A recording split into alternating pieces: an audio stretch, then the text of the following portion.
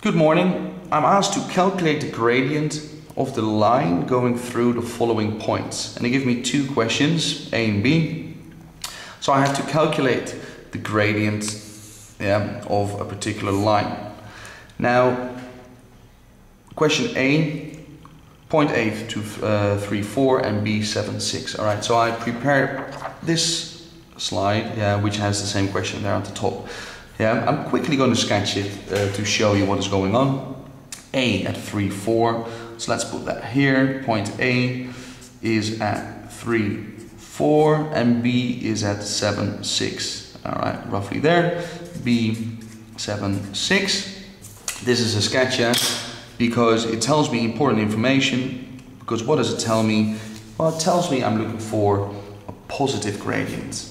Okay. And the gradient of a line is the amount of steps you go up if you go one step to the right. So I'm looking for the question mark if you like. But in this situation, he goes how many steps to the right? From 3 to 7. So he's going 4 steps to the right. And when he goes 4 steps to the right, he goes from 4 to 6. So he's going 2 steps up. Okay, that's the situation, but how do we calculate it? What I've shown you in previous videos is that you find, so if you have to calculate the gradient, you find the difference in the y direction, and I'm going to write down delta y, the difference in the y direction, divided by the difference in the x direction. Alright, let me continue here.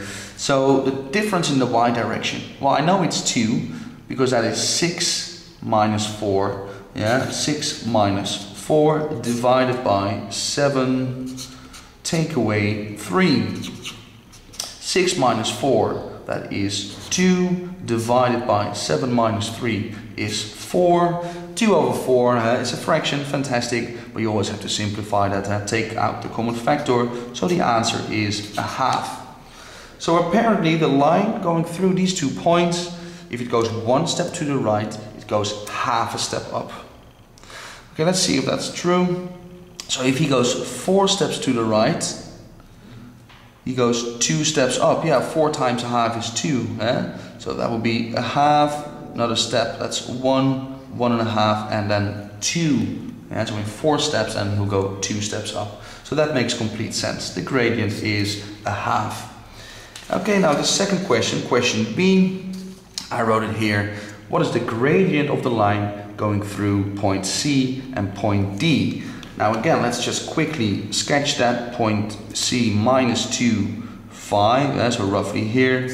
Minus 2, 5. D is 3 minus 5, that's all the way down there.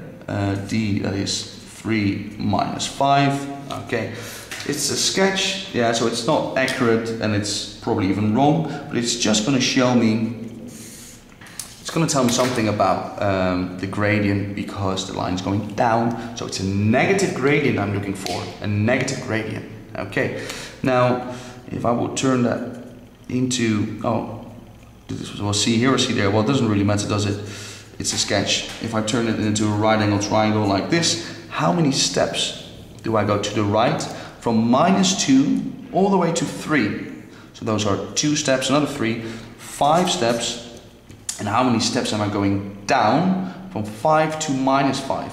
So he's going 10 steps down. So if you like, you can put there a minus 10. But okay, we have to calculate it.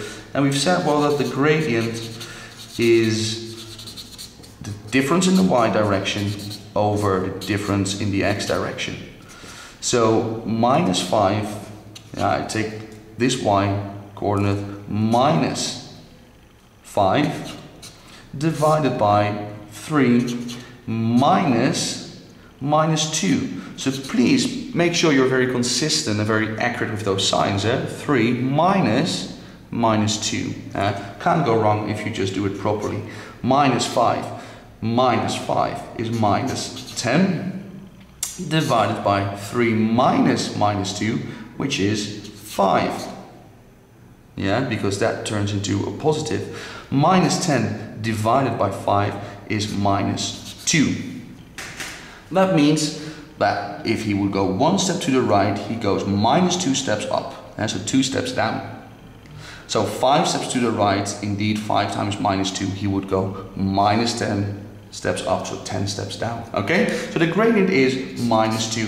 The difference in the y direction divided by the difference in the x direction.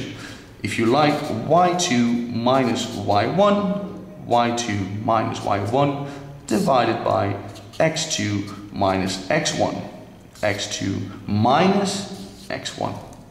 It's your turn now. I know you can do it. All the best.